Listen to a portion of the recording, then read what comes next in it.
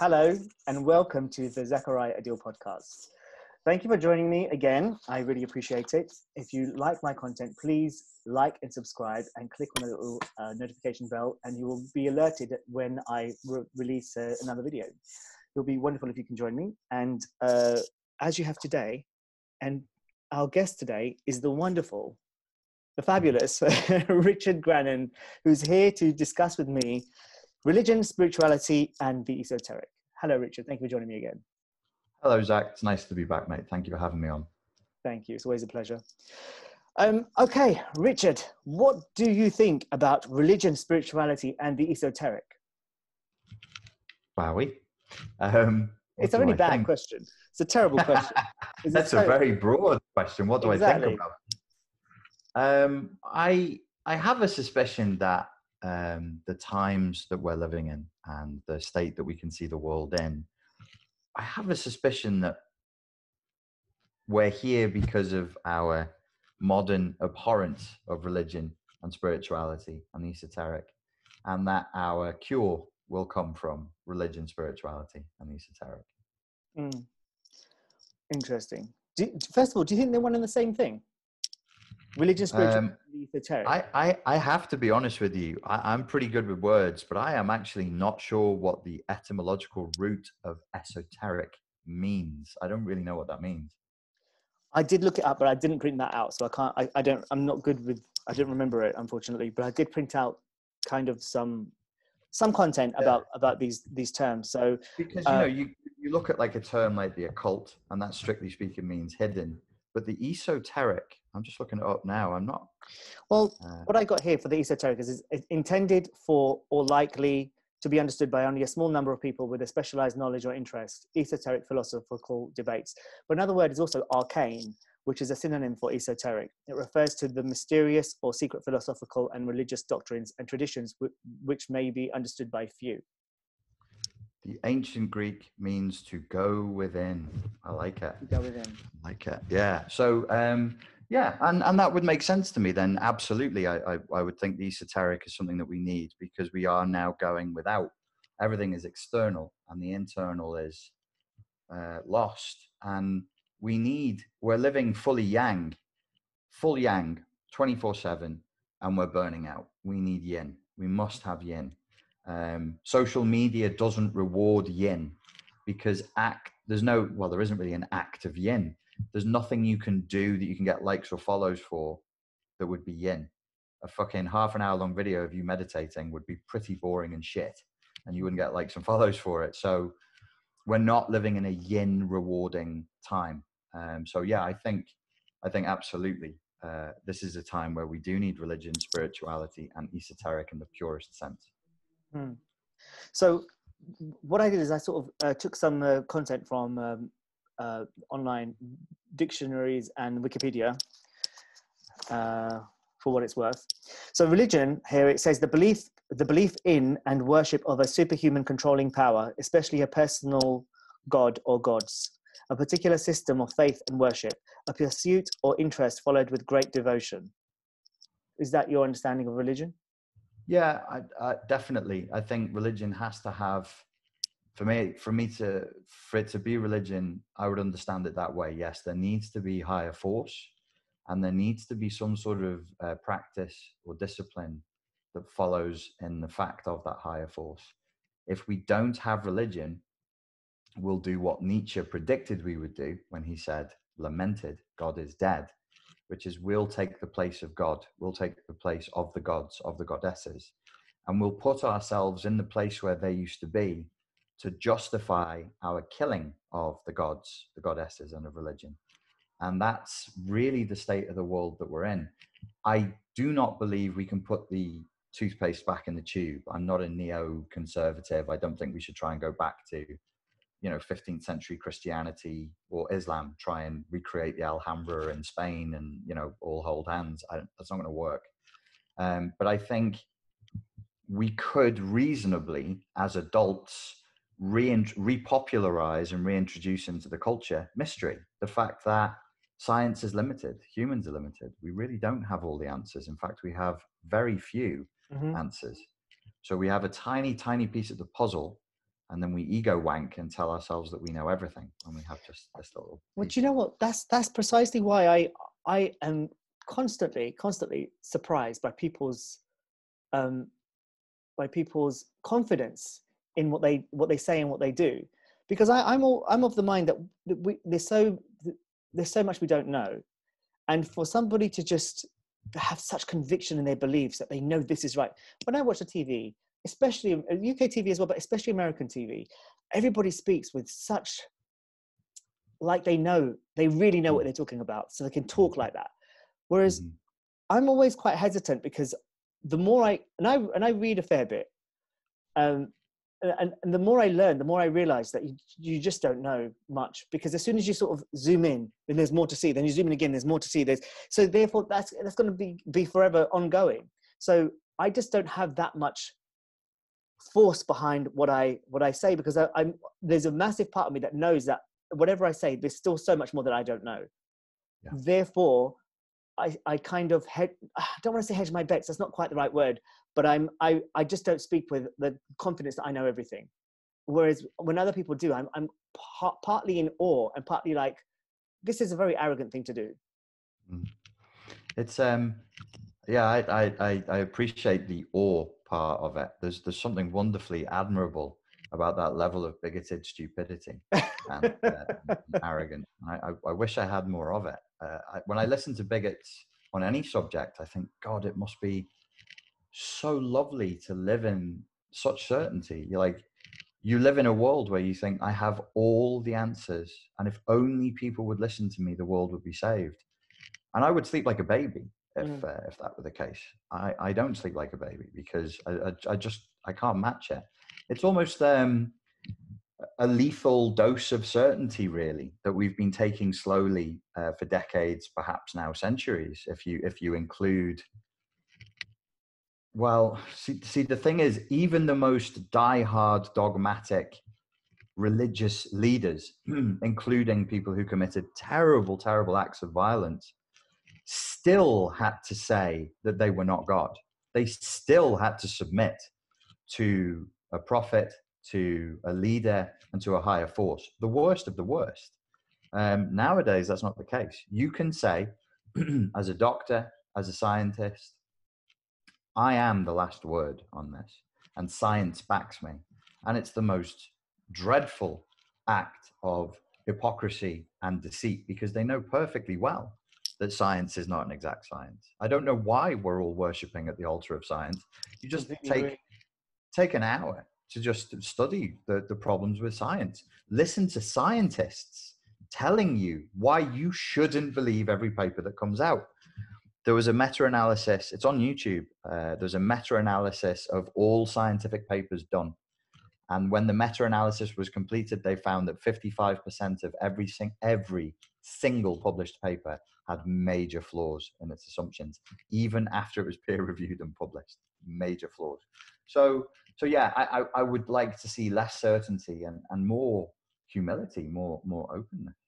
Yeah, but maybe it doesn't make for good TV. It makes great drama. Maybe it makes good drama, but it doesn't make for good news or kind of. No, it's terrible news, and at some point we're going to have to reinvite the adults back into the room and start behaving responsibly, because when we have media, mainstream media, and social media in lockstep, only rewarding trolls. Like, look at what's going on in America now. Look at this whole thing with the sickness that's gone round. You cannot, no sane person on either side of the political divide is claiming that the media has acted responsibly, and there's no reward for them to act responsibly. There's no point in them acting. So you end up in an environment where if you're not willing to troll, you will be ignored. Yeah. Yeah. I mean, gosh, the last week or so, everything that's happened, it's crazy. Actually, one of the things I was going to do when we come to once we've sort of gone through the structure I've created, at the bottom is relate it to current events, because it's very relevant. It's very relevant. I feel like we've lost our connection to godliness, to whatever our connection to the higher power is, however you choose to define it, whether it's religious, spiritual, esoteric, personal connection, however you want to describe it, I really feel that, you know what, it might not be true. It might not be true that we have lost our connection, but what I see on TV, the image that we're given, the events that are taking place, makes me question how connected we still are. You know what I mean? All indications are, if you look at the outward performative displays of insanity that we're seeing on the TV and the statistics regarding mental health, divorce, and so on and so forth, I think we can say with not too much certainty, but just enough, that the indicators are that we've certainly lost that connection. Nobody even knows what connection is, or very few people knows what. So if you're involved in, like, you were raised in a religious upbringing, so was I, you broke from your religious upbringing and turned to alternative views of spirituality. So did I. So we know what connectedness is because we were forced into false connection, and then we had to find a different one. I never lost my connection. I just realized that some of this information, I mean, I don't know whether it's right or whether it's wrong. It just didn't resonate with me. A lot of the stuff that I was being given didn't resonate with me. And I think I tried to make myself fit into that box for a long time. And it's only when I wrote a play in 2008 called, originally it was called Masks, and then I changed it to Religion of Love, which is a Rumi quote. And at the beginning of that, I was more sort of Islamically oriented. But by the end of that whole process of writing and performing this play, I just wasn't in the same place anymore. And I just had to change, I had to shift things around consciously. Whereas before I could kind of sit with my discomfort and just sort of let it be like, okay, I'm a little bit of this, I'm a little bit of this is fragmented, I'm not sure about this or whatever. But I didn't sort of analyze it, didn't sit there and analyze it. But when I was writing a play about homosexuality and Islam, as I did that, I had to really get into the nitty gritty. And by the end of it, completely without choosing to, I was in a different space afterwards. And I'm reluctant to say that I wasn't a Muslim anymore, because that's not true. I still pray Islamically. I still know my du'as. I still know my salat. I don't do it 5 times a day, but sometimes if I can't sleep or something bad happens, I will pray the Islamic way. So I don't denounce it, because it's a fast way for me to reconnect with God. And it works, and I feel super, super connected, but I don't do it as often as I used to, because my connection is there anyway. Because I feel very, very connected to the higher power, source, energy, whatever you want to call it, God. But if I need a fast, powerful connection, I will go back to the Islamic way of doing it, because it works for me, and I know it. You know what I mean? Yeah. Do you do that? Do you do that? What's your process when you need a fast track connection to God? There's not often. Oh, there's a whole thing there in my head. But the protocol would be the same as a Christian protocol. Yes, ultimately it would be, because that was my childhood. So that's the first place. Which is why when I'm coaching people, I invite them to go back to what their religion was in childhood and find something there to get back through to. Seems to be a fast track. Okay, so right, just continuing on from where we started, I'm going to quickly read out the definition of spirituality, and then the esoteric, and then we'll go from there. So spirituality, I have the quality of being concerned with the human spirit or soul, as opposed to material or physical things. The shift in priorities allows us to embrace our spirituality in a more profound way. It's an example of how to use the term. Right, so traditionally, spirituality referred to a religious process of reformation, which aims to recover the original shape of man, oriented at the image of God, as exemplified by the founders and sacred texts of the religions of the world. The term was used within early Christianity to refer to a life oriented toward the Holy Spirit, and broadened during the late Middle Ages to include mental aspects of life. Yeah. In modern times, oh, there's more. In modern times, the term both spread to other religious traditions and broadened to refer to a wider range of experience, including a range of esoteric traditions and religious traditions. Modern usages tend to refer to a subjective experience of a sacred dimension and the deepest values and meanings by which people live, often in a context separate from organized religious institutions, such as a belief in the supernatural, beyond the known and observable realm, personal growth, a quest for the ultimate or sacred meaning, religious experience, or an encounter with one's own inner dimension. Mm-hmm. What say ye? Does that resonate? It's a good definition. It seems to be broadly that the definition of spirituality is that which is not material, is that which is beyond the material world. And so, yes, it makes sense to me. We are living in times where perhaps it would make sense for us to turn away from the material a little bit, to go internal, to find that connectedness that we were talking about before, and to be more focused on spirit and less on the material world, for sure. What do you think is the difference between religion and spirituality?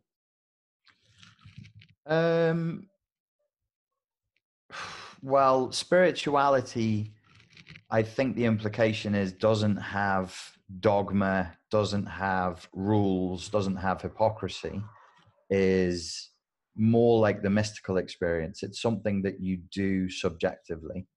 That's what it should mean. Whereas religion would be that which can be observed and can be performed objectively. So you could be a devout Catholic, seemingly. You could do the religion of Catholicism whilst being a serial killing rapist internally. You couldn't do that with spirituality.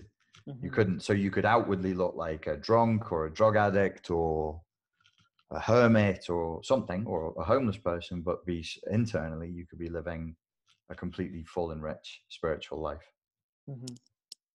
Okay. So now we come to the esoteric. So I kind of mentioned that already, the intended or likely to be understood by only a small number of people with a specialized knowledge or interest. Mm-hmm. So the thing about the esoteric is that it's a term that could be applied to so many things. Specifically, when it comes to me and my usage, I'm using it mostly for astrology, tarot, those types of the occultish side of things, magic, mm-hmm. I suppose. But it can be, it's a term that can be used broadly to lots of specialized niches, I guess. All right, so the occult is a term, the term occult sciences was used in the 16th century to refer to astrology, alchemy, and natural magic. I have here. I won't read the rest of it, it's quite long. All right, so can we move on to the questions? Can I get to the questions? Sure. Cool. Right, so how useful or practical are these in today's world? Or which do you feel is the most practical and useful? I think that question points to the key issue, which is that we live in times where everything is reduced to practicality and usefulness, probably because of the fact that we live inside of consumer capitalism. And it's very hard for us to imagine a world that isn't governed ultimately by the almighty dollar. So one must be useful and practical. Whereas the Sufis would teach us, don't bother your ass, just be useless, because useful people get used. So there's a trap here, and many people fall into it. Millions of people fall into it every day all over the world, of spiritual capitalism. So you acquire, sort of levels of initiation. You're somewhat more spiritual than your friends. Are you vegan yet? No, you're not vegan. So mm-hmm. Are you doing this practice? And then the capitalism comes in via the back door, misses, because you're acquiring something that you can use to lord over other people, that raises you up a dominance hierarchy. So yeah, I would say we need to throw it out and say there is no use in this. It's not practical. But if you don't want to be miserable and you want to live a more joyful, fuller life, you might need more of this in your life and less garbage. Then it is useful, because it has it's useful in that context on a personal satisfaction level, living a life that has more meaning. Sure. So I suppose it has that level of usefulness, but the practicality maybe is a different thing. Sure. Okay. So what is prayer, Richard Grannon? What is prayer? Well, prayer, typically we think of it as being, a list of requests for God, like writing a list for Santa Claus for what we hope we're going to get for Christmas. I remember when I was in my teens, it was Christian mysticism, I think, that might have come from Rosicrucianism, that said the more important side of prayer is listening rather than speaking. Prayer can also be the quiet and meditative setting of an intent. It's maybe not telling, it's asking. Maybe it's not even telling or asking, maybe it's listening. It's an altered state of consciousness in which we think about the things that challenge us, the things that frighten us, and perhaps the things that we want. So yeah, it's somewhere, maybe it's like meditation's more active cousin. I like that. A concentration of thought is what I thought, what I wrote down in question mark, concentration of thought. Yeah. What about the role of rituals? I think anybody who really understands the importance of activating the unconscious and offering the unconscious commands, because ultimately if you do something consciously but your unconscious isn't down for it, it won't happen. The fastest way to access the unconscious is probably going to be through rituals that are highly symbolic, because symbols are the language of the unconscious. The unconscious understands that straight away. Rituals connect us to a more primitive and more primal part of our minds and of our brains. The first religions of the world were fetishist religions, where objects and rituals and ceremonies were imbued psychologically with power, with emotional force. And it's not a bad idea to use rituals, but they are primitive, they are primal. So use them very carefully, very, very carefully, and very sparingly is what I'd say. Do the minimum of them, because you really are activating extremely powerful unconscious forces through ritual. So what kind of rituals are you speaking about? I mean, because what kind of rituals? I mean, are we talking magical rituals here, or just religious rituals? All rituals are magic. There's no such thing as, in the context we're speaking of religion and spirituality. Obviously, well, no, perhaps not. I mean, if a footballer has a ritual before he goes on the field, or a surgeon has a ritual before he does surgery, it's probably all magic. It probably all comes from the child in us that believes in magic.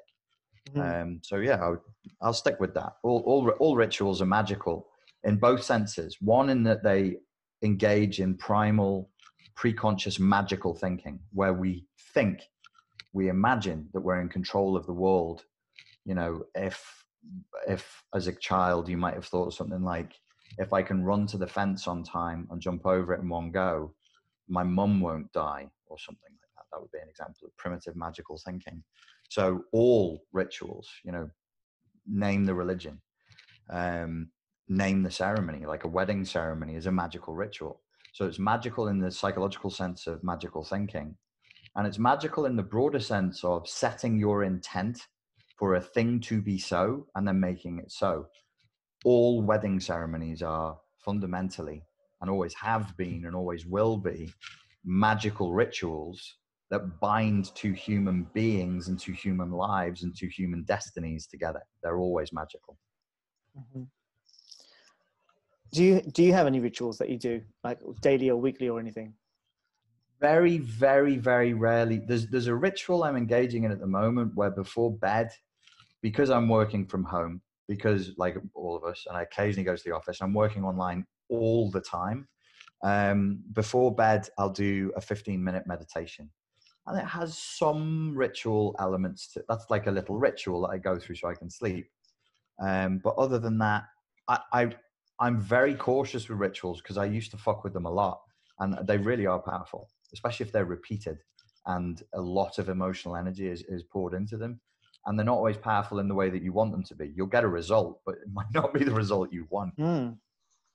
Well, actually, so because you've said that, I want to go on to the next question. What about the law of attraction? I mean, that's going to come a bit further down, but in my list of questions. But the power of emotion behind your thought is how the law of attraction supposedly works, right? Say that again. Sorry, mate. The power of emotion behind your thought, like your visualization or your affirmation, what makes it work is the power of the emotion that fuels it, which is similar to what you just said, no, like a ritual. Are you saying that that's what the people who sell the law of attraction say, or are you saying that's what the law of attraction is? I guess what I'm saying is I guess the question is it the same thing? The law of attraction is an umbrella term for multiple marketing campaigns and multiple public speakers and book writers systems. So there's different laws of attraction. Not many. I think there's like 5 or 6. Well, there's a huge number of smaller people on that bandwagon. But the law of attraction is a gross oversimplification and bastardization of authentic spiritual principles, and it's pure capitalism. Law of attraction is fundamentally reduces magic and spirituality to, you want something, you think of it, and it shows up. And I've always said the only place where that happens is eBay and Amazon. There's no other, there's no other place where that happens. So I think the law of attraction, I've never heard a description by anybody of a law of attraction that I didn't think was nonsense, just absolute gibberish. What they promise people is something for nothing. You come and you want to do magic and you want to do religion, and you'll be told this fucking hurts and it takes ages and it might not work. Whereas the law of attraction says, just think about it and you can have whatever you want. No, you can't. That's a lie, and it's not going to happen. I suppose that's the secrets. That's the way The Secret was marketed, wasn't it? The Secret was the most beautifully executed exercise in magic. But it was not magic with intent to uplift the consumers. It was a group of public speakers and marketers coming together. People think it was, her name is Rhonda Byrne. She was the student of a guy called Dr. Joe Vitale. I studied Joe Vitale before The Secret came out because he was a copywriting and sales and marketing expert, not a spiritual teacher. And he gave us, if you paid him, the blueprint for what The Secret was in 2002. And people still use it to this day. If you want to make a ton of money, you say, if you wanted to do astrology and you wanted to make a ton of money, you would speak to 20 astrologers online. You'd say, I'm going to make a documentary series. We'd like to interview you for it. And the interviews that they give you for free, through which you market their products, so it's like this a circle jerk. It's a marketing circle jerk. So The Secret really is magic, just not for us. It's magic for the people who made millions. Because for the day, it's dated now. If you watch it now, it looks like shit. But at the time in 2006, when it came out, it was beautifully crafted. It was it was pre-financial crash, peak capitalism, the perfect banal message. It had zero content. There was no content to The Secret whatsoever. So it alludes to magical principles, but there's zero magic in that at all. What about, I think I mentioned her to you last time, Esther Hicks, the one who channels Abraham. Have you heard of her? Because she was originally on The Secret, and then they tried to take her. Rhonda Byrne needed Esther to sign over the copyright to all the Abraham work, which they'd been doing since '85. Yeah. And Esther and Jerry said no, and then she was removed from the original Secret, and they had to remove some of the content as well. Because I think there is something to it. I think there is something to the law of attraction, and it can be used. I definitely think that there's something to it. In fact, I'm quite into it big time, but specifically, by the way, I have Joe Vitale stuff as well. I've got some of his things here. He's great. If you want to learn how to make money, he's fantastic. Yeah, he's brilliant. But Esther Hicks, if you want to learn about the law of attraction, I would go to Esther Hicks. I think she's brilliant. in the way that she breaks it down. Well, let's walk up this pathway for a second then. What is the law of attraction according to Esther Hicks? I guess Esther Hicks would say that our mind and our body is like a receiving. It's a wait. Hold on. How can I explain it? She would say that which you focus on, where you put your energy, is what you're going to create into your experience. You're going to attract it into your experience. So if you're focused on the what you want, then you're going to activate the reticular activation system. So you're going to see the things in the world out there that's going to draw the thing to you. So so then you're giving signals to your subconscious to point out the things that are going to get these things into your experience. Do you like, obviously you've got your own idea of law of attraction. Do you think that matches pretty much with your idea of what law of attraction is? Yeah. I mean, she's the person I've learned it from mostly. So would that mean, by that logic, if you focused on something and gave it your energy, it would show up in your life? Yeah. And maybe not immediately, but it also depends on how much time and energy that you and maybe not immediately. So when it doesn't show up in your life, and I don't even need to ask you because I know it hasn't, how do you rationalize that? Like, you're focusing on something, it's not showing up. Does Esther tell you try harder, give it another year, or what does she say? Well, I don't know, Richard, man. What would she say? She'd say something along the lines of, I am the destroyer of dreams. But listen, there is something really to this, but it's the law of attraction is, well, the reason it's a total bastardization in magic. And listen to me. There is no such thing in magic as something for nothing. Never has been, never will be. Mm-hmm. Energy is not created from nothing. It's a hermetic principle. Hermes Thoth gave us that in the early days of magic. So unless you sacrifice something, you will be given nothing. And people who are watching this going, fucking hell, he's talking about child sacrifice. No. Sacrifice would be time, attention, effort, suffering, and sweat. Well, Napoleon Hill said that in his book. Esther Hicks and everybody who came after her is promising you something for nothing, which is why the things that you focused on haven't shown up in your life, because she's giving you half a message. She's giving you a half truth. I think the law of attraction has, it came, well, it is from magic, but it's predominantly from the New Thought movement. It's an American creation, but even the New Thought movement was more honest than the law of attraction. The New Thought movement was jump up and down like a Baptist preacher and declare repeatedly, like somebody who's lost their mind, I will be wealthy, I will do this. And then you have the Napoleon Hill stuff. You've got to write it down every day. You've got to commit massive action to it. Yeah. You know, it's Anthony Robbins is the best modern permutation of the New Thought movement. Sitting around with your finger up your nose is not going to get you fucking... But she doesn't say that. She says take inspired action. The thing about Esther Hicks, and what she would say is that if you're consciously trying to do this thing, but your unconscious is not in alignment with what you want consciously, it's not going to happen because you've got split energy. So how does she teach you to align your unconscious then? Because she's defined a clear block to the manifestation of your intent. Yeah. What is her system to eradicate unconscious? Well, there's a book she's released called Ask and It Is Given. And in this book, there's like, I can't remember how many, but I think there's about 30 different processes that you can use to sort of begin to activate, put your system in alignment with what you want.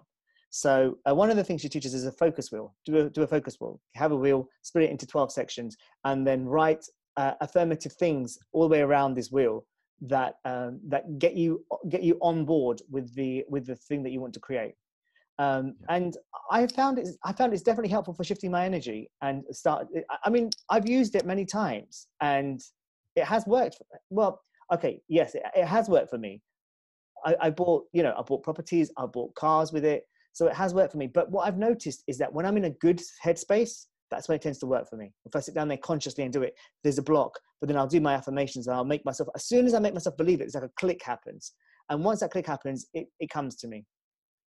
I'm going to take you away from this path of utter degradation and perversion, and you're going to have a much better time. Okay.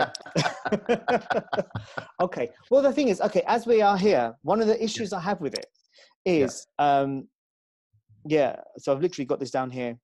I see the value in it. It's helped me in the past to create things in my life. However, I struggle with sticking my head in the sand and question whether it might be better to strike a balance between the two aspects of this, of positive thoughts and high vibration, rather than just not just sticking your head in the sand, but looking at what the issues of life are and then doing something about it.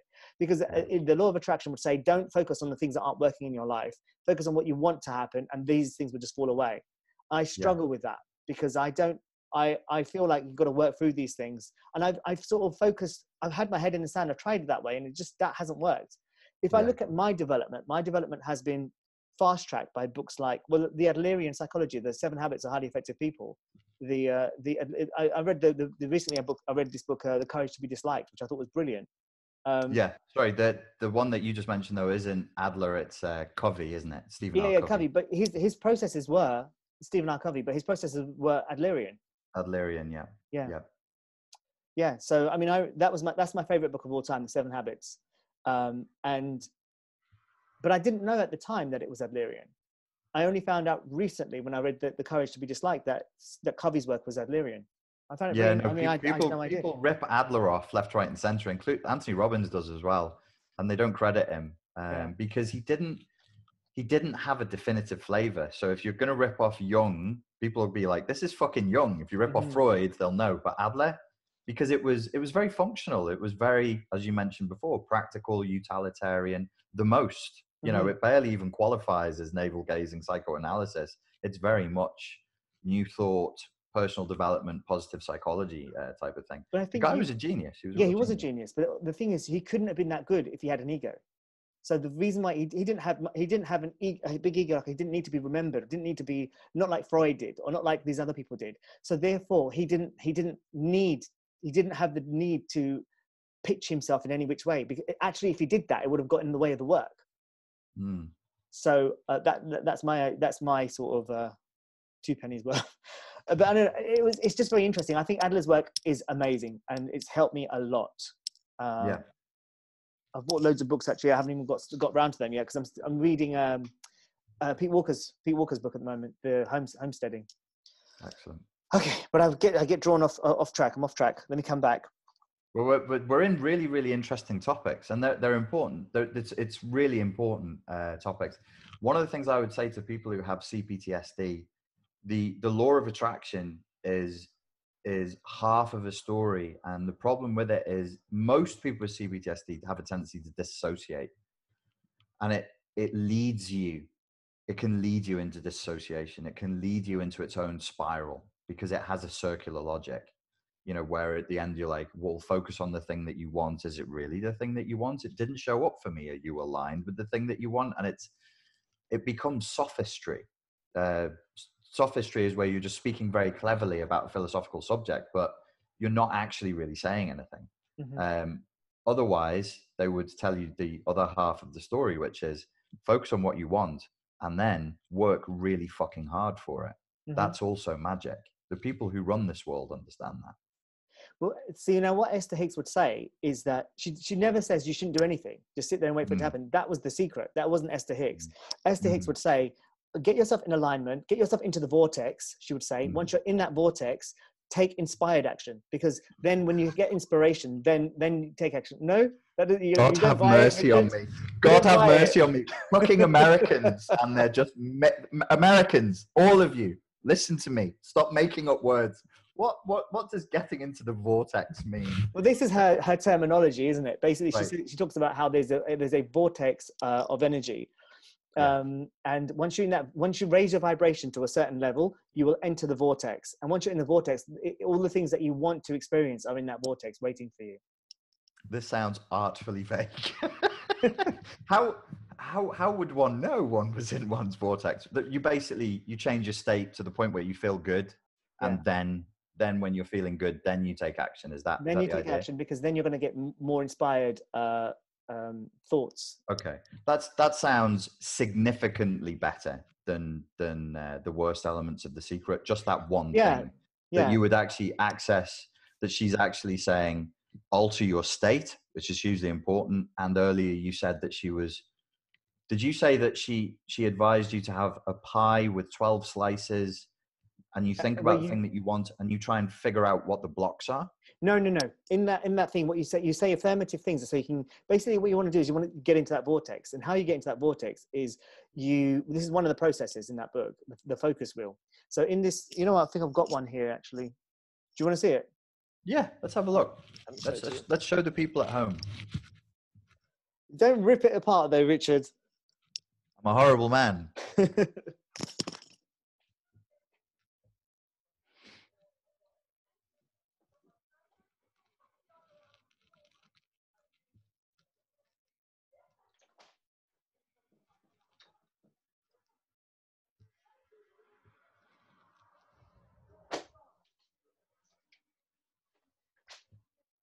Okay, I'm back.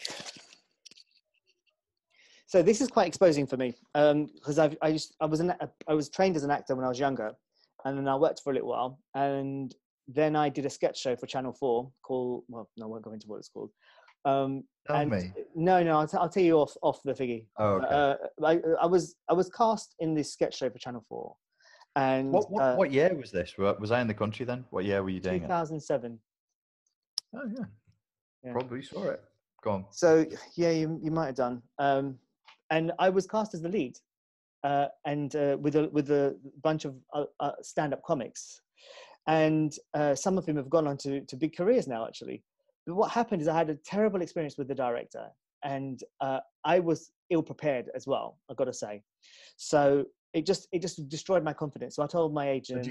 Did you know you'd never done anything on that scale before? You weren't too sure what to expect? I've been working hard getting myself to that point, and I got to that point, and then I just lost my confidence, and I told my agent, I'm not sure if I want you to put me up for anything for a while. And so I took a break, and then I tried to get back into it, and my confidence never really. But it sounds like it traumatized you. It sounds like the experience was so bad that it actually wounded you. Yeah, it was really bad. It was really bad. But now that I know about the narcissism dynamics and the CPTSD, I realized I was completely and utterly triggered by this guy who was a bit like one of my family members who so now I have an understanding of what happened. At the time, I just felt, because what happened is when we were actually on set and we were doing things, he would say, the producers would be stood there and he would say something like, "Oh, don't say that to him. You'll get him started. Don't get him started," sort of thing. And I was like, "What the fuck do you mean? Why? What do you mean by that?" And it was just, mostly it was indirectly comments to cut me down, but sometimes they became quite direct. So my confidence as an actor completely went down the toilet. So this is sorry to hear that, mate. Oh, that's all right. So here, this is like my makeshift version of a focus wheel. I think I've got an actual one here, which is printed out. This is my own makeshift one. Okay. Here it is. So this is the focus wheel, right? So determine what... I already like the fact that this woman is asking you to write stuff down. I'm already warmer than I was. Okay. I think it really amazing. helps. This ritual of writing stuff down is magical, and it really helps. So this is the process. So determine what you don't want. Based on what you don't want, determine what you do want. Write it in the center of the wheel. Imagine the wheel as if it's spinning at the vibration of your desire. Think of a statement about the desire. Find statements that feel less resistant until one resonates with your desire. Write that statement at the 12 o'clock position.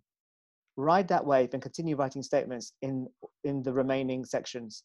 Write a statement from where you are now vibrationally in the outer middle circle.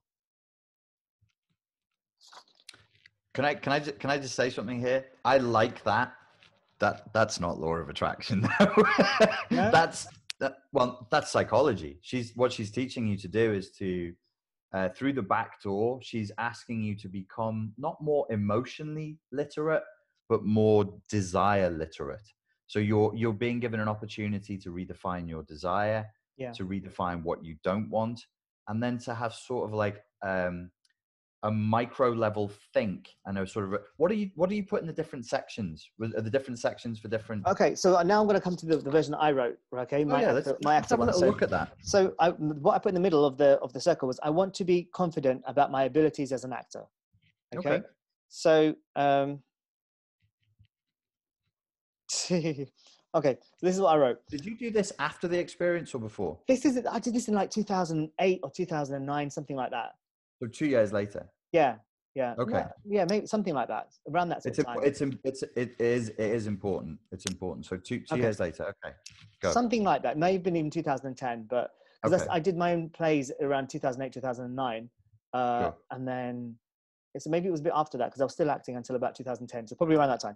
Okay, so this is what I wrote. This is the first one I wrote. So you want to write them down. So the first one you write down might not be as powerful as the last one. The last one should be the most powerful one because as you're going along, it gets power. You're raising your vibration. Exactly. The whole thing is to raise your vibration into that vortex of creation.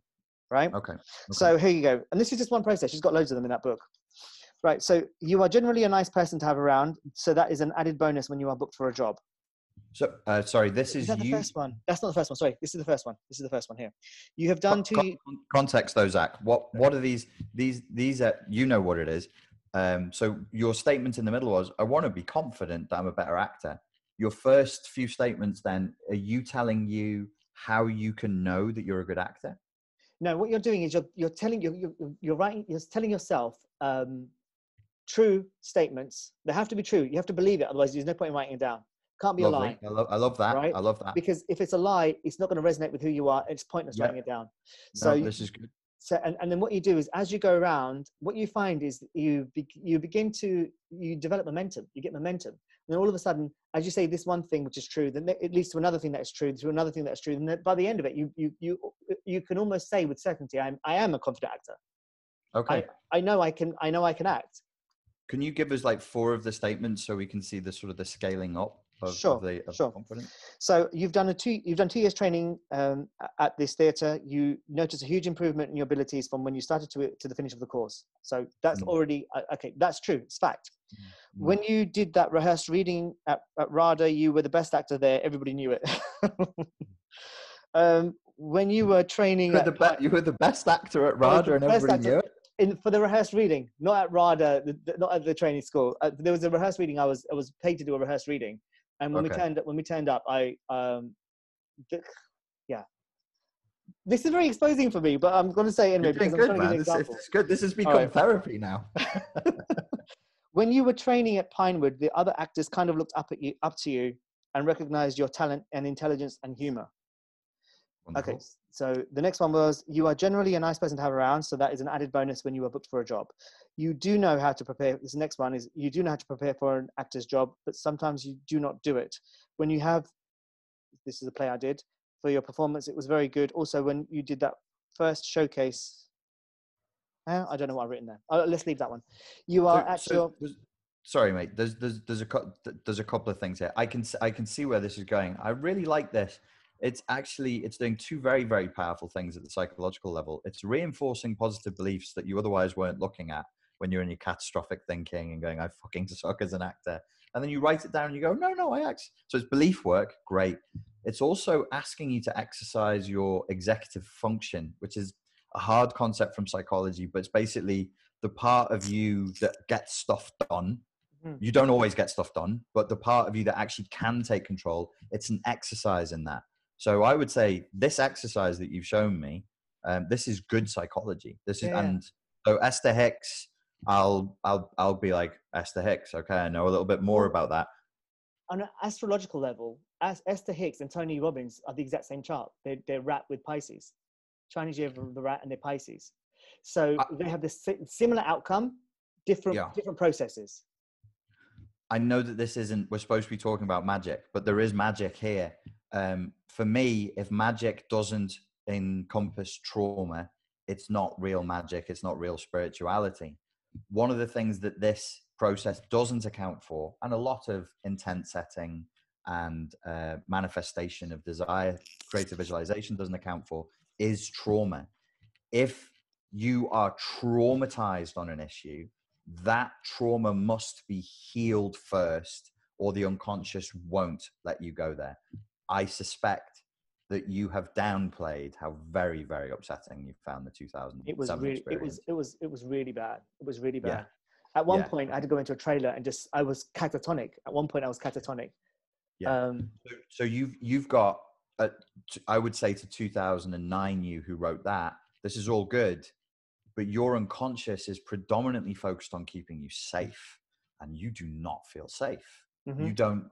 So we would have to do, like, you've actually got to heal trauma for this process to work. But that's real magic. That's alchemy. Alchemy is taking shit and pain and wounds and poison and turning it into gold and opportunity and thriving. So there's a real process here that you could go through. If you wanted to get back into acting, I'd be happy off air to work with you on this issue. If you don't want to work with me, I've got coaches who'll work with you. Who's not going to want to work with you, Richard? Anybody would be happy, right? But that, if you wanted the acting thing to be sorted out, there's a wound there that it just needs resolving. I think it just needs resolving, and then you'll be free. You'll be free to get back into that if you choose to. That'd be great. Thank you. Okay, so we get back on track? Yes, let's do it, sir. Let's do it. All right. So I think we've done the law of attraction side of it. Yes. Let's finish that off. What about synchronicity? What do you think that is? Oh, dude, I had a major synchronicity today. I was going to do a video on synchronicity. I had a synchronicity about synchronicity, which is Jung warned us of this. He said, when you think and talk synchronicity, they show up more. Mm-hmm. So I was walking along I'm on this training protocol where I have to train twice a day, and I was walking along. I have to train outside, and there was poppies growing, beautiful poppies growing up through the concrete. There's red brick. If people aren't from the UK, we build these awful bloody houses with red brick, so ugly, and tarmac intersecting. And my head was down, and I'm listening to some trance music, and I'm just like, okay, warming my brain up for the day. And I saw these poppies coming up through the fucking concrete. Beautiful, delicate, momentary. I mean, no human hand can come close to building that. The best we can do is make a painting or take a picture, but we can't make anything. So then I'm spiraling on, we can't make this. We can't make nature. We should have more reverence for the fact that we can't actually fucking create poppies or a wasp or a fly. We've got no chance. Doesn't happen. And then I was like, what's the chance of these poppies growing there? How the fuck are they growing there? If I wanted them to grow there, and it's like, well, I guess a bird shat a seed out, or the wind blew the seeds there. And then life is so keen to be life, they just took root in a space of dirt and then grew a beautiful flower. And I was like, nah, that's fucking horseshit. That's not, nah. That means there has to be intent, there has to be God. And then I was like, this is when you asked me about God before, I have a whole thing that I go through, and I'm like, or you can't describe, little human, the simulation that you're in. You can't describe the game that you're in. So then I go off on simulation theory, and as I'm walking along, a builder is shouting along to the music, and I'm like, fucking Scousers, noisy twat. I pull my headphone out. I'm like, I wonder what bullshit music he's singing along to. And he's singing along to Electric Dreams. We'll always be together forever in Electric Dreams, which I first heard that song in the movie. I think the movie's called Electric Dreams, which is about a computer that becomes sentient and falls in love with a beautiful human female. And then I think people get ingested into the computer at the end of the film or something. I think people actually go into the Matrix. It's like really crap special effects. It's 80s stuff. And so I was like, what the fucking chances? I haven't seen it. I don't remember it being a great film, but it's an interesting concept given the world we live in now. And I think it's from like 84 or something. It's a early 80s film. I was like, what are the chances of that? I'm going off on simulation theory. I walk down the street, pull my plugs out, and there's this dude singing about Electric Dreams from the film, where it's actually the dreamer becomes that which is being dreamed. We've created a dream called computers. This is what simulation theory is that we've evolved so far in the past that we basically stuck ourselves inside of a simulation. And if you watch Rick and Morty, They take it a step further and they go, no, there's a level down, and then there's a level down, and so we're like 6 or 7 levels down of a dreamer's dream. We're the dreams that the dreamers have dreamed. And what were you asking me? How the fuck did I get on this? Oh, synchronicities. Synchronicity. Every time, I was saying yesterday, every time you get to the edge of the map on a computer game, if you've ever played Call of Duty or something like that, you'll be like, oh, I wonder what's over there. But if the coders didn't put a gun or something over there, there's no reason for you to walk up to that wall. From a distance, it looks like a wall in a warehouse. When you take your dumb character and just walk it at the wall, it just stands there walking at the wall, and you look at the pixels. You don't see wall anymore. You see pixels. So synchronicity, I suspect, maybe those moments where we touch the pixels at the edges of reality, where you're now at the edge of the game. And there were people previously that I listened to who were saying that if you see a synchronicity, you should follow it, or it means you're on the right path. I don't know if it indicates that. It does seem to be in those moments where you're doing something, perhaps symbolically, that moves you from one boundary to the next in this simulation. The god Hermes is the god of boundaries. Hermes is a prototype for the African Egyptian god Thoth, the god of wisdom, formerly Djibouti. And Hermes to the Romans and the Greeks was the god of boundaries. Specifically, he was allowed, he sets boundaries and he keeps them, which is why we have hermetic sealing. When something is hermetically sealed, it's boundaried and you can't break it. But he was also permitted special rights to transcend to heaven and back. He was allowed to fly between the boundaries. So the fact that Hermes and Thoth are our forebears in terms of the magical tradition, I think is really, really interesting. It fascinates me that those are his specific attributes, is to be able to transgress the boundaries. And maybe whenever we transgress boundaries, in a certain sense, we're hitting the edge of the simulation, and you'll see synchronicities popping off to say, there it is, there it is. I've actually got a question about the lament of Hermes, the death of the old Egyptian gods. That's three questions down.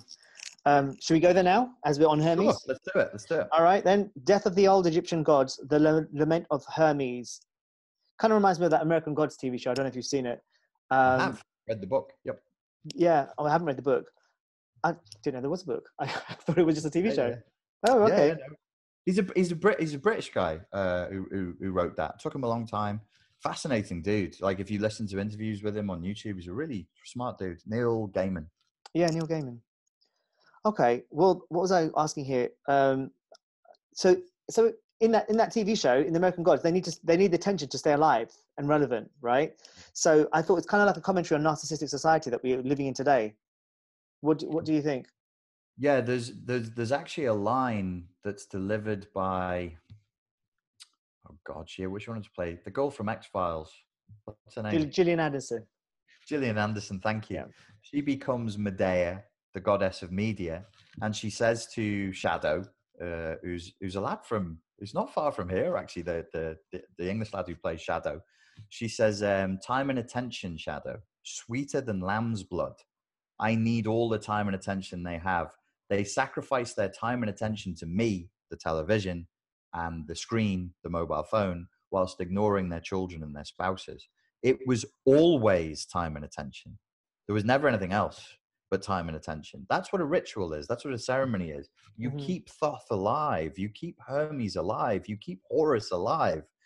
So there were sacrifices. There were human sacrifices. There were animal sacrifices. And then there was the sacrifice of time and attention is the easiest one to do. So no, it's a fascinating idea that they weaken and grow in strength depending on who is worshipping them. Medea was obviously very, very strong. And he invented new gods as well, right? Like technology and whatever. Yeah. I thought it was really clever. Yeah. But again, that whole American Gods thing and the lament of Hermes, I thought it's quite interesting because the gods are dying off. And in terms of the American gods, it's like you need the attention to stay relevant. Whereas in the lament of Hermes, it was just prophesied, wasn't it? That there will come a time where the Egyptians, there will come a time, it will have been in vain, that Egyptians have honored the Godhead with heartfelt piety and service, and all our holy worship will be fruitless and ineffectual.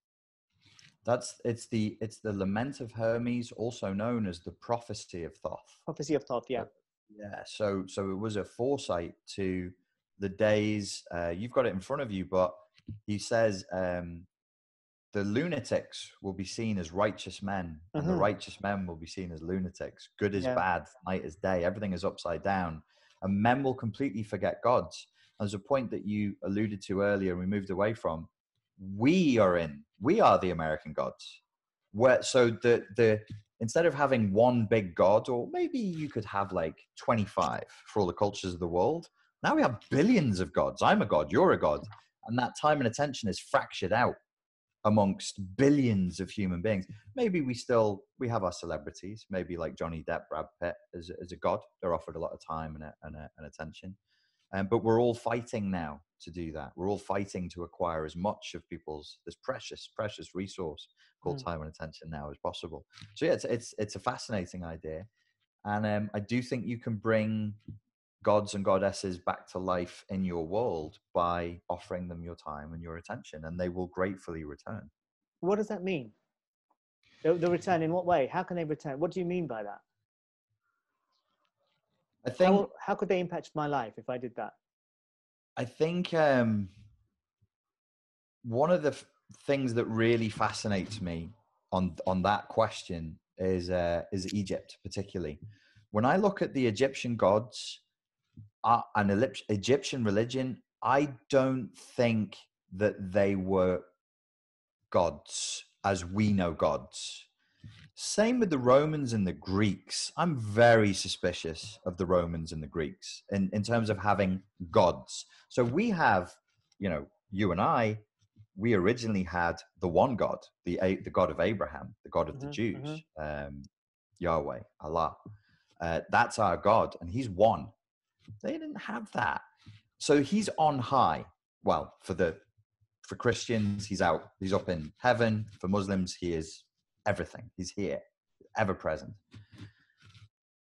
For the Romans and the Greeks and the Egyptians, the way that they just swap their gods around, there's a theory that for my name, Grannon, nobody really knows where it comes from, but one theory is that it comes from worshippers of a cheeky waterfall god called Granus, who would chase after the women when they bathed in the waterfalls. He was like a mini god. But he was a blend. He was a Roman Celtic god. So you had Roman and Celtic gods who came together. Nobody's doing that naively. The Romans weren't talking to the Celts and going, oh, a new god was born. They must have designed them. So I suspect historically, and I even believe, as others do, that the Jesus myth is like this. It's not like it is today. Jesus is on high. The book is written. It's over. Now you do as you're told. I think early Christianity was you could write the stories of Jesus. You could do a gospel of Zakariya, because nobody thought that the gospel of Luke was really a witness account. It was a myth. So it's like Spider-Man. Somebody owns Spider-Man, but you and I can write a Spider-Man story tomorrow and then sell it back to, is it Marvel? Who doesn't matter. He's Marvel. Yeah. He's Marvel. So that archetype we can have access to, as Neil Gaiman does. He understands this because he's a comic book writer first, I think. Graphic novelist for sure. So you would have ownership. This babble is to say, in Egypt, I'm pretty convinced that there's a whole magical system only understood by the initiated, where, yes, the gods were gods on high, but they were also mnemonics. They were also reminders. They would be integrated into your psychology. You wouldn't know that the voices in your head were you. You may literally think you're talking to Thoth. You may go and do a sacrifice to Horus, and then he would come to you, and naively you would experience his conversation with you, but you would non-naively pay the priests. They were paid. They were paid men. So I look back and I'm like, yes, it's religion and they were gods, but not as we know them today, where you're to naively believe there is a God, and then there's the Father, there's the Son, and the Holy Spirit. We believe in one God, but he's also a Trinity. sorry. You know, and it's just pushed on us. In those days, I think it was like, you know, do you believe in, say if you and I say we believe in spirituality and we love having talks about spirituality, we would believe in Thoth. We would say we're followers of Thoth. So we would meet together, we would do a ritual to Thoth, and then we would talk as we're talking now. We'd say, thank you for this talk, Thoth. And that's how we would offer our sacrifice. Did that make sense? Yeah. Yeah. Yeah. It's a bit similar. Well, is it similar to a ritual thing? So you do something, you invoke the energy of this creature. Yes. Or God or whatever. And Yes. then you're speaking to you're actually communicating with an aspect of yourself. Some might say you're channeling, or maybe there doesn't even need to be a response from the other entity. You're just speaking your side of it. But because you feel like you're being heard and it's being answered, then you've activated this thing in your life. And maybe you're more likely to achieve it. Yes. So the raw materialist, scientific, reductionist psychology in me does the same backflip that you just did. It's a Jungian backflip. It's me. You know, it's me talking to me. It's the unconscious. At this time when we're speaking now in the middle of 2020, I'm trying to stop doing that. I'm trying to say, no, it's not that. It's actually Thoth. It's actually Thoth. Stop telling yourself it's not Thoth. Stop telling yourself your guardian angel is just an element of your unconscious, because that kills it. That kills it. Right. I had a vision the other day. I did a meditation and I could see the gods and goddesses of this world warring across the sky. And a part of me went, stop. This is psychosis. Stop it. You'll go crazy. And I went, no, I think I'll just be alive. And I lost it. Because civilization kicks back in. My ego locks it down and goes, no, that's not happening. And I thought, what a better life it would be if that was happening. The people before our time were alive because they didn't have the answers. We're killed by our answers.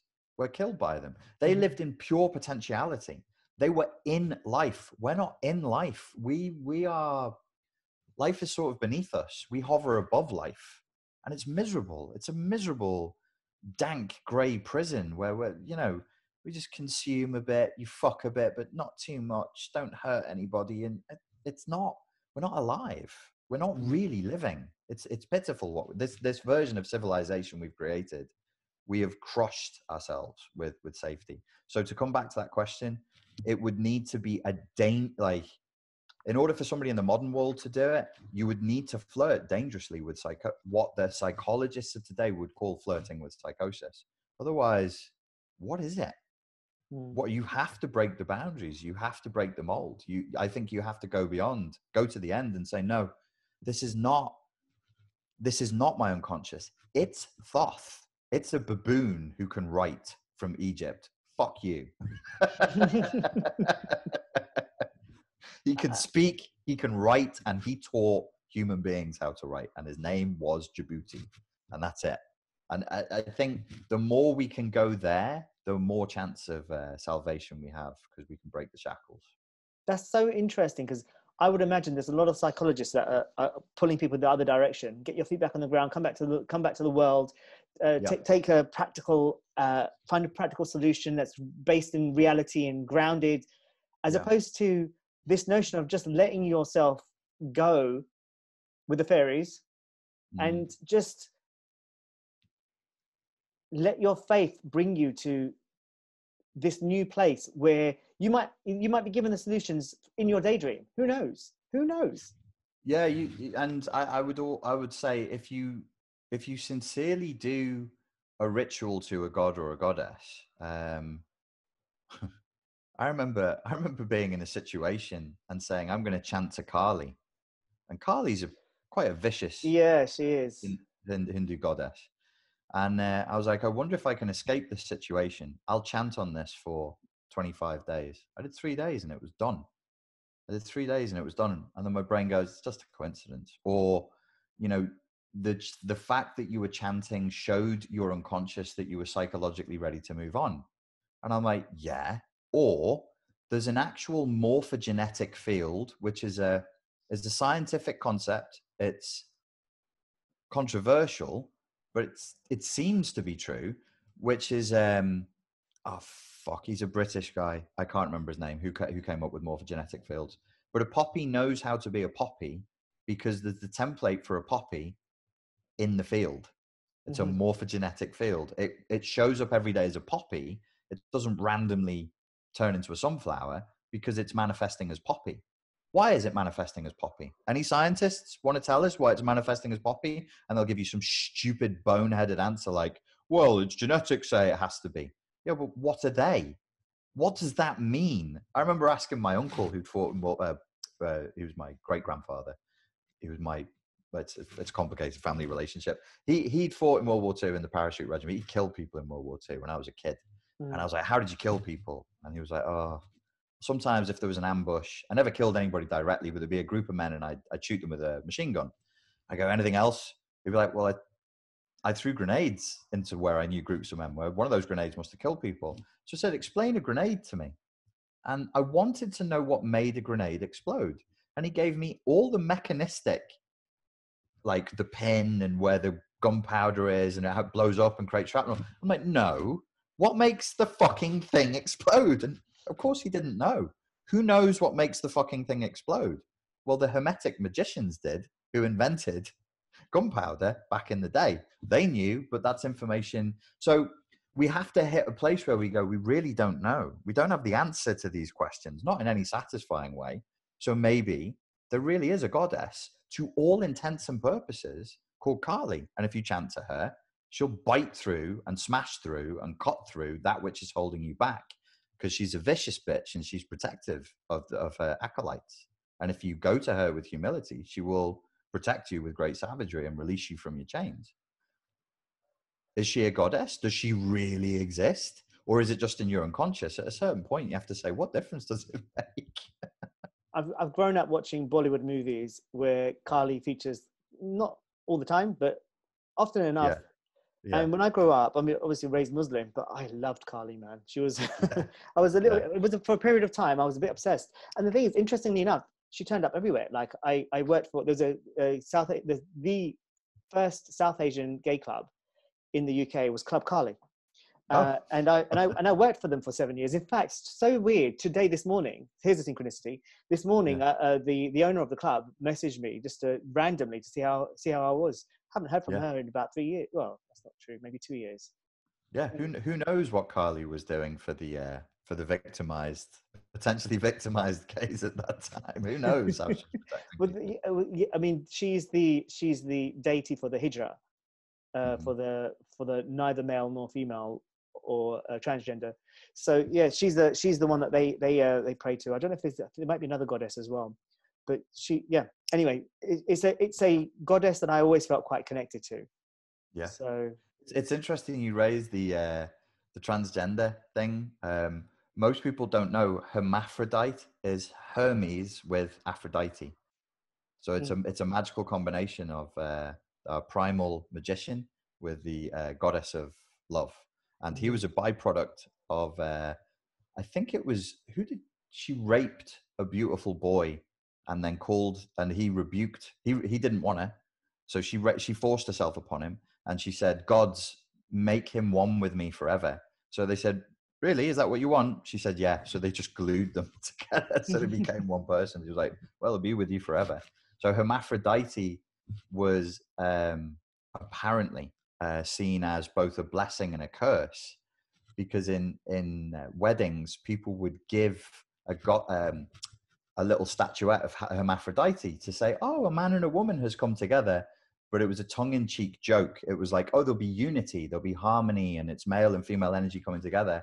And the tongue-in-cheek joke was, you won't be having much sex now. There'll be no more sexual attraction, because hermaphrodite, of course, who's she going to have? She doesn't have sex. There's no sex left. I wonder if that's connected to the Indian tradition where the hijras, they turn up to the weddings, they offer their blessings. If a baby is born, yeah, they turn up to offer their blessings as well. That's interesting. Yeah, and they get money for it. They get given money for it. If they come to a wedding, they usually dance. They get money for it. That's really interesting. Yeah. I've always wondered, you know, when you read like some of what Jesus said, some of what Buddha said, Buddha with his 12 disciples, and I do wonder how much trading of information or communication or transport there would have been between India, the full Indian Empire, and Greece, the Mediterranean, Well, and around there. I've even thought about how the Indian gods may be one may be connected to Krishna. Krishna may be connected to let's say, God, I can't think now. Wouldn't be Hercules, but like a Roman or Greek god. Yeah. They could be the equivalents even there. Yes, there could be.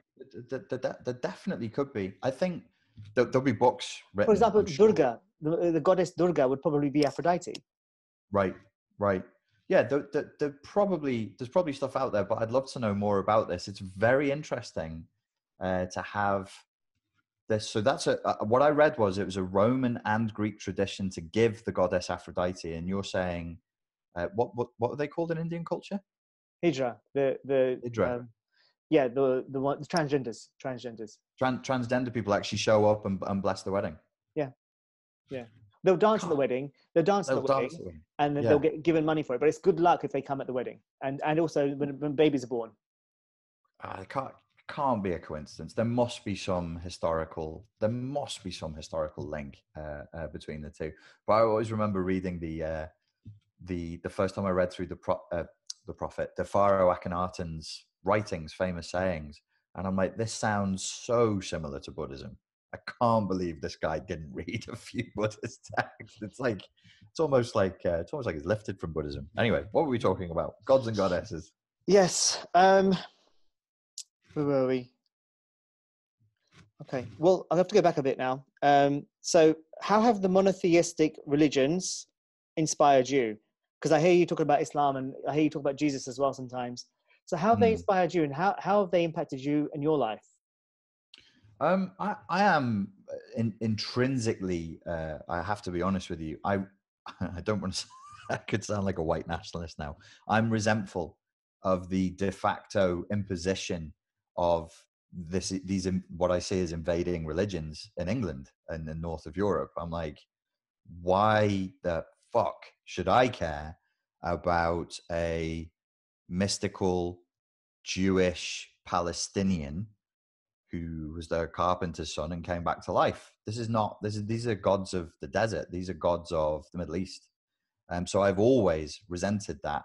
It got worse when I found out in my teens that the churches of England, a good number of them are built on old Mithras sites. So they'd find the Mithras traditional churches, smash them down and build a Christian church on top of it. Be like, yeah, you can still come and worship. It's very similar, but it's a different God that you will now feed your energy into. So resentment first. One of the things with Christianity,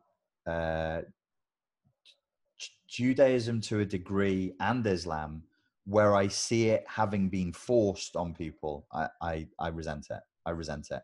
And Islam and Christianity did a great job for centuries when it came to the imposition of a culture, the imposition of civilization, the imposition of tax, new economic and cultural rules. I mean, Christianity and Islam did a damn good job, but it makes me sad.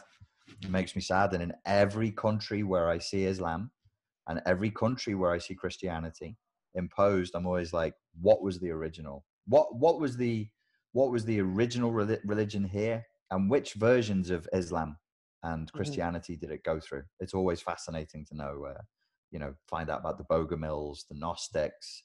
Bosnia is an interesting one where, they were trying to bully them into Islam on one side, and on the other side, the Catholics were trying to bully them.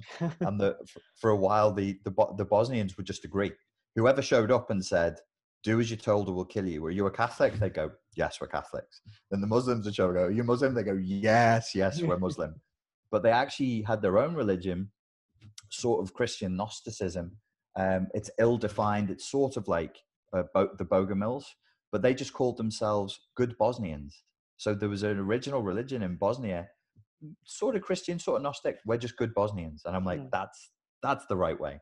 So, but where does it affect? It is a part of my psychology. I accept that. I had my experience in Malaysia. So the Islamic tradition is now interwoven. It will never now be undone. It's part of my history forever as a person, my personal development. And I found things as I've grown up that I love very, very deeply about both religions that I wouldn't give up now. I couldn't give them up. It would be dishonest of me to give them up. It would be as dishonest of me to give them up as it would for me to say, I am now a Christian or I am now a Muslim. That's not an option for me. But there are elements of Islam and Christianity I'll never live without, I don't think, in this lifetime. Mm-hmm. And it's made a positive impact in your life. Well, Islam never affected me negatively.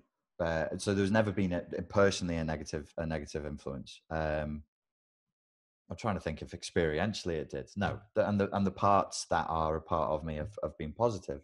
Christianity had a negative impact on me. I mean, it was,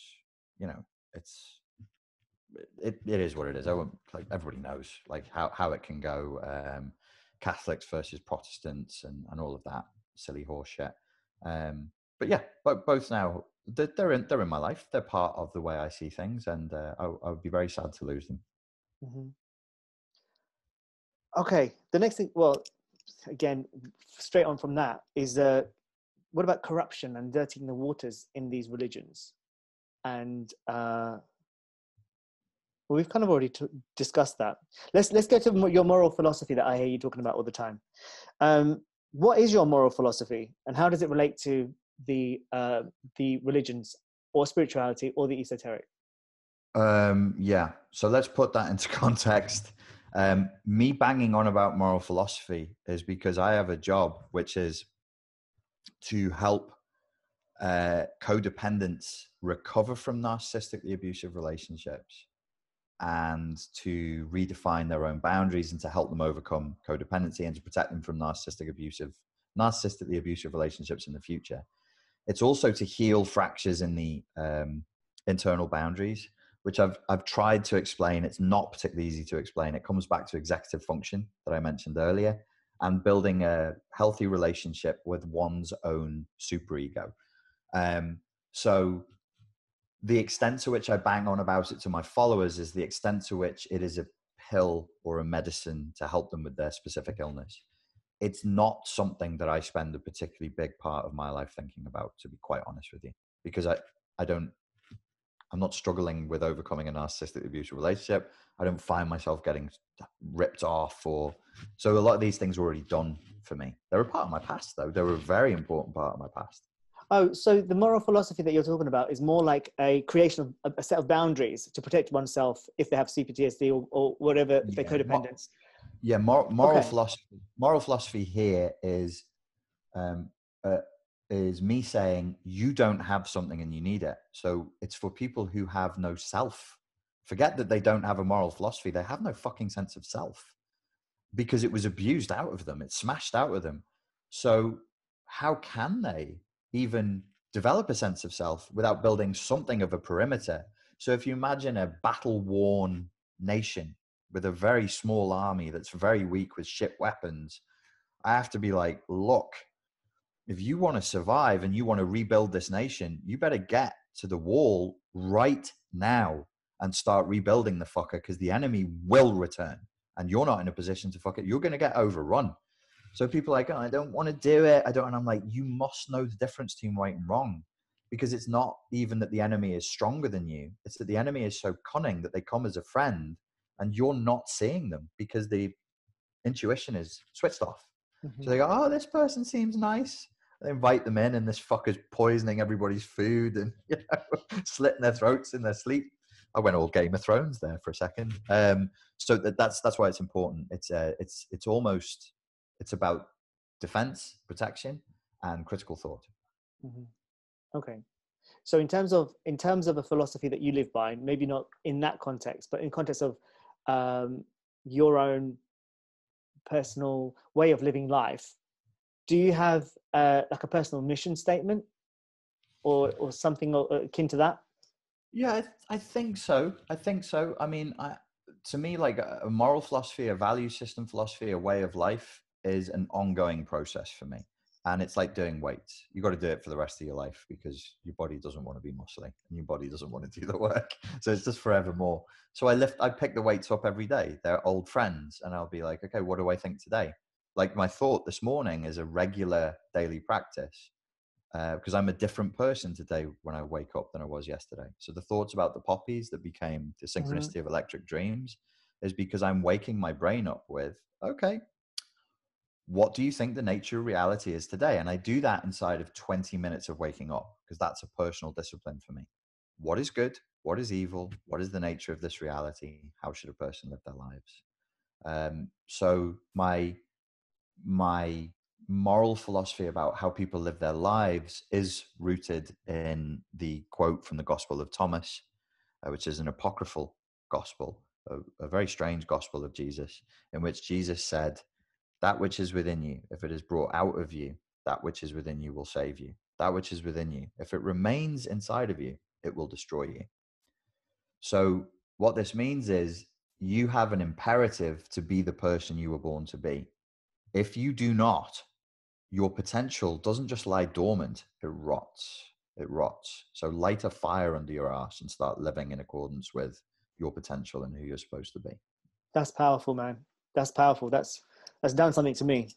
Good. They That's were a, supposed to. I told you I was going to give you something better. that was really good. Thank you.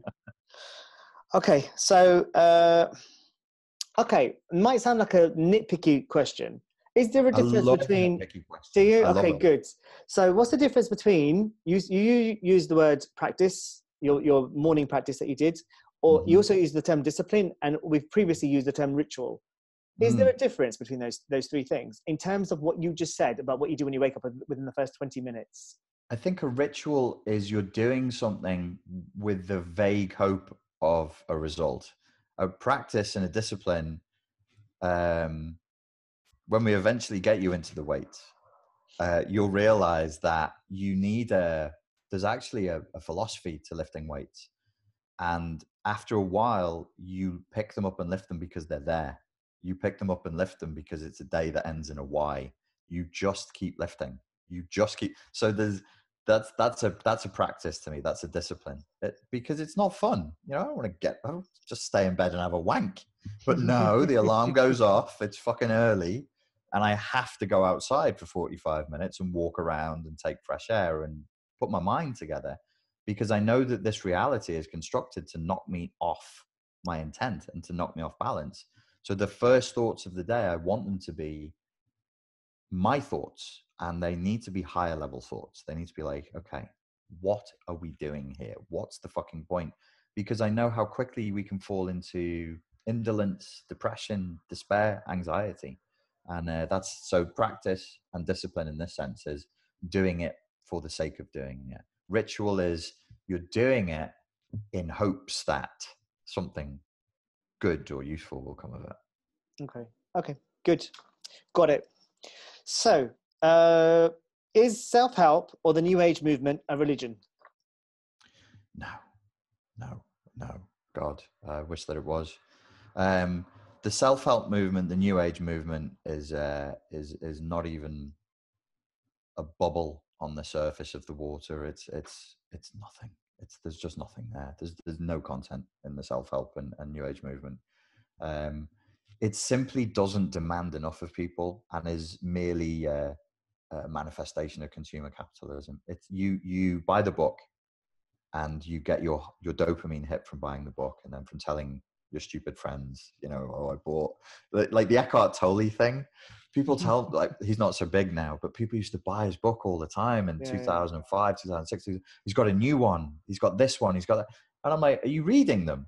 Yes. Are you practicing what he says? Yes. I'm like, no, you're fucking not. Have So you you read go, his books? Have you read them? Like The yeah, Power yeah, of Now or A New Earth. Have you read them? yes, yeah. I quite liked A New Earth, but I really didn't like The Power of Now at all.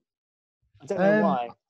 I, I, sorry, I said I read his books plural. I think the only book I read cover to cover was One Day the Sun Will Die. The overwhelming majority of what I've consumed of Eckhart was his tapes, because I used to be a taxi driver, and I like blagged pirate versions of all of his tapes back in the day. So that, and now with YouTube, you can listen. So I've only read one of his books, but no, he's not a great writer. I mean, it's not. No, I agree. It's I not, agree. He's not. It's not well. It's not fun stuff. Well, The Power of Now was terribly written. That's the very first thing I said when my friend asked me how was it. It's a poorly written book. Yeah. It's a poorly written book. Yeah. Okay. So next question.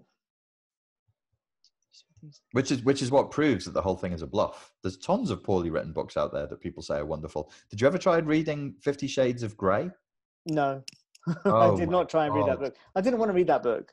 Take any page of that book at random, and I swear to you, you would think it was written by a 12-year-old. It's just awful. Absolutely unmitigated garbage. And it was a huge best-selling, it's wonderful. So what we can learn from this conversation is, if you want to be rich, make pornography for middle-class, middle-aged mothers. I mean, give them what they want. That's why it was popular, right? That's what they want. That's what they wanted. Yeah. Okay, so we've discussed law of attraction and synchronicity. The next question after that was, what do you think of Jung? We've kind of hit on Jung already. What do you think of Jung? I used to hold him in utter contempt, partly because I have this oppositional defiance thing where if everybody else says a thing is wonderful, I'm like, no, it's probably shit because it's popular. Actually, I think when people were talking about him, I was like, oh my God, just please fuck off. Actually, there is a real depth to Jung. There's a real depth to Jung, but he was also a very vain, very self-indulgent man who ended up running a cult. But I think he was a good guy, trying to be a good guy. I think he was genuinely trying to be a good guy. And I used to think it was all, well, I still think a lot of it is very self-indulgent and it's very obfuscatory. But who am I? Who the fuck am I to say that? And at the end of the day, I was a cocaine snorting doorman for 10 years of my life. Comes into personal development and PTSD field, and I only care about being given things that help me deal with my own CPTSD or help my clients. And Jung is not great for that. Jung is like the borders of philosophy and psychology. People go for Jung because he's cool. People go for Jung because they think he's accessible. He's actually not. I know that the overwhelming majority of people in the New Age movement who tip the cap to Jung have never really tried reading his stuff. It's hard. Have you ever tried reading Adler, by the way? Not directly. I read books on Adler. Yeah, don't. Just read books on Adler. It is the only person who compares is Nietzsche. They had this style. They're all German intellectuals in the same time. They have a sentence with 5 different points with commas leading, and I'm like, dude, it's really tough. They're proper intellectual guys, really, really smart, but fucking hard to read. So Jung recently, I've given him another go, and I'm like, no, there's real insight here. There's real insight. But what was annoying me is people keep saying to me, what do you think of shadow work? What do you think of integrating the shadow? And I'm like, get the fuck out of here. None of you even know what that means. Nobody's really reading Jung and penetrating what he meant. Why? Because it's hard, but it's easy to say, to talk about it, to talk around it. So I think what I resented was people flexing on Jung, but actually I have a lot of respect for Jung. I think Jordan Peterson talks a lot about that as well, doesn't he? The shadow. Put me off as well. The fact that JP was going on about him, I was like, I can see the value of it. I can definitely see the value of it. For someone like me, I feel like I'm not comfortable with my darker side. So I try and stay in the lighter side of things. And I think I can completely see the value of needing to integrate with the darker aspects of my personality, so that therefore, if anybody needs some shadow integration work, my friend, it's you. Yeah, you can tell. Yeah, well, it's where the trauma stuff is, and I think there's a fear of trauma. There's a fear of darkness. You maybe have violent, angry impulses inside of you. You abhor anger and violence, and so that gets negated. And there's a whole side of you that needs not to be negated, and it doesn't need to be resolved, because there's nothing wrong with it. There's nothing wrong with the anger and the violence. There's nothing wrong with the anger. It's when if you unleash it on innocence, that's wrong. But the fact that it exists in you is part of you. So there is, the splitting off is not such a good thing. The thing with JP was he stuck with Jordan Peterson stuck with the archetypes, and he never went further than the archetypes. And I really feel like that's probably the least useful thing that Jung ever said was about archetypes, because beyond the sort of vague descriptions of gods and goddesses as morphogenetic fields, what are you supposed to do with an archetype, man? Well, how does it help you? Does it help you put your socks on in the morning? I mean, it's very vague. Gosh, you got me thinking now. Yeah, I can tell. That's the idea. I just didn't think that is it even helpful. Yeah. It's just because what with my astrology, I mean, my astrology, I've spent 9 years writing 144 individual archetypes. Yeah. Because there's so. Oh shit! That sort of shit stuff on archetypes, and you've spent 9 years working on them. Well, yeah, I mean, so I'm really into that sort of shit, aren't I? I'm sorry that I'm a dick. No, you're not. It's fine. I don't mind hearing your perspective. But I'm really into archetypes. But the question, so the question that you just raised here is it useful? What is its purpose? See, now the way I see it is if an archetype is different to mine, so let's say I have my archetype, whatever it is. But if I know what this archetype is, this is what I've done. I used to do this with acting things. I used to know what an Ox Leo is, or what this is, and then I would sort of step into that role to play that character. So in terms of if something requires me to be more assertive, and I can say, okay, well, an Ox Leo is quite Barack Obama's a chart. Barack Obama's chart, Ox Leo. Let me step into Barack Obama for a second. Or the dictatorial chart, which is Ox Taurus. If I step into the Ox Taurus, let me be Hitler for a second, And love to see that. I'd love to see Zach as Hitler. It's just an example, you know what I mean? It's like sort of aspect that step into those aspects of another person's personality. So, and I used to do that more when I was younger, when I was sort of acting properly. Even just in my personal life, if I needed to be more assertive, I would sort of do that. It took a lot of energy, but I could do it. So in that context, I would like to see you do two things with acting. One is actually return to acting and be an actor, and in your personal life, not act at all. Stop it. Stop acting, because I would rather you were not acting assertive and just actually feeling your own value to authentically say, hey, fuckface, don't fucking step on my foot or I'm going to break something. That's what I'd like to see more of. That's where I think there's a suppression of anger and violence there, where if it's expressed in a healthy way, in a healthy boundaried way, would be better and would put you in a more powerful position. You probably have a lot more power than you realize, I think. I mean, you're absolutely right.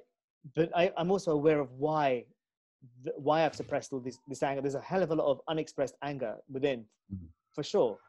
In my family, I was the one person who wasn't allowed to express anger. I was the only person in the family that wasn't allowed to express any anger because my parent needed me to be the person she could control. Well, there you go, mother. My mother needed me to be the person who she could control, and because she couldn't control the others.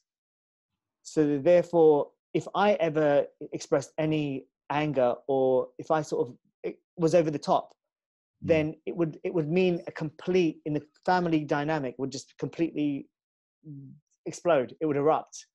Yeah. So one person had to be the person where all the shit ended, and I was that person, and I wasn't allowed to say anything about it. And if I did, I got punished even more. So that's what's caused it, and I'm aware of that. But how does one deal with that? How does one release it?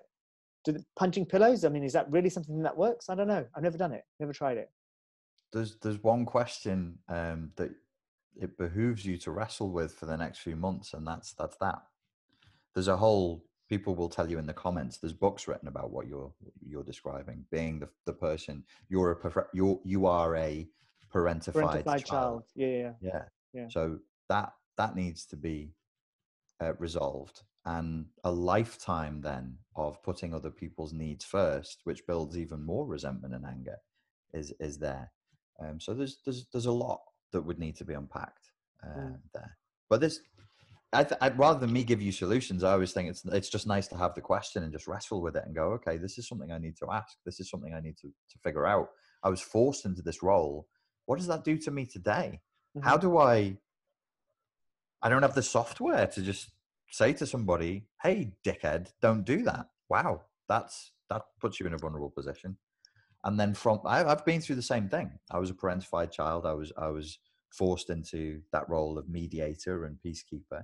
And it just breeds the most dreadful codependency, especially in intimate relationships, which is why all my intimate relationships have been a fucking circus.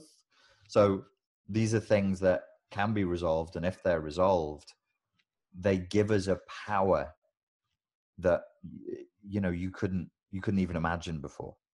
Mm-hmm. Well, this is why I think the CPT, sorry, what? Great power awaits you.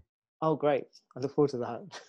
But I was going to say that this is what the CPTSD work, but the Pete Walker's book has been a game changer for me. And I only read it recently, a few months ago, the first one, Christmas time, I think it was. So yeah, it's just been such a game changer. Yeah. Finally, I see clearly the territory. Now that I can see the territory, and then I can really do something about it. Prior to that, I was looking at the wrong map. So how can I sort something out? How can I fix it? How can I resolve it? This is where I think this is how this ties back into magic and religion and the Egyptian religion and the esoteric. These were schools that were initiatory, and it would probably be one master, one student. It wouldn't be one master, 40 students. That's capitalism. That's like, how do we maximize? They didn't give a fuck about money. Mm. So your initiation process before magic it must have been, I can't see how it wouldn't have been, resolving childhood trauma. They must have had a way of discussing this, of talking about this and dealing with it.